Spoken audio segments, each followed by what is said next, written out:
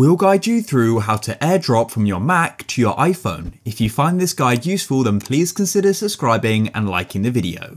So first of all, come onto your iPhone and open your control center by dragging down from the battery in the top right.